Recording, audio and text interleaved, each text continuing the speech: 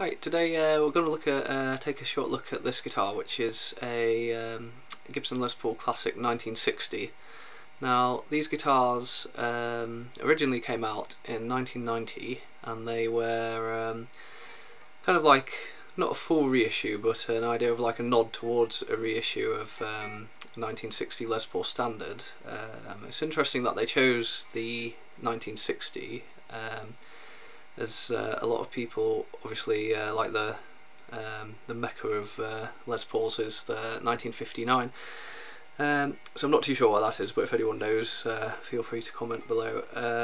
So these, yeah, they had some features which at the time Gibson on main production models hadn't really done. So they have like a smaller headstock, like the old original 1950s. Les Pauls had. They had particular machine heads closer to the originals. They had, when they first came out, the binding here was very thin and more like the original Les Pauls.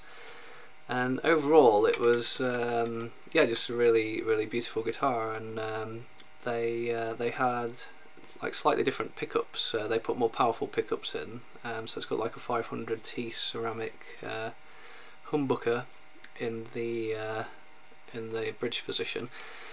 So and oh yeah, and another thing, it is actually a weight relieved guitar as well, so it does have weight relief, just I think the Swiss cheese weight relief, so but it's still very weighty. So I thought I'd do a video on it. I've had this one since 2003, and it was like the first bound Les Paul I ended up with. Before this I had an Epiphone LP and a Les Paul Studio, which I both still have.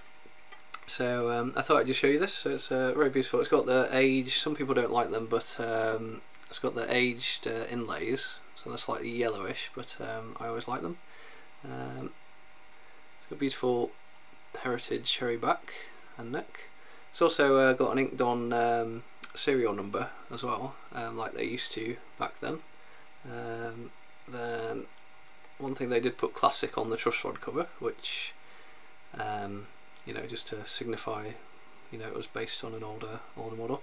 And it also, if you can see, has this has Les Paul Classic on the silkscreen logo. And when they first came out, they said model. And I think this changed in 1993, so they started putting Classic on because at the time, as the story goes, the Classic was actually closer to like an old reissue than some of the reissues they'd started making at the time, you know, which I think weren't quite as accurate. So yeah, they changed that to stop any confusion between the two. But yeah, just an amazing guitar. One of my favourite guitars that I've owned. As I say, I've owned it nearly 20 years now. So yeah, there you go. The Les Paul Classic 1960. Oh, and yeah, just the other thing, yeah, it does say, as people might know, I can't really see it there, but yeah, it says 1960 on the pickguard. So there you go. Thank you.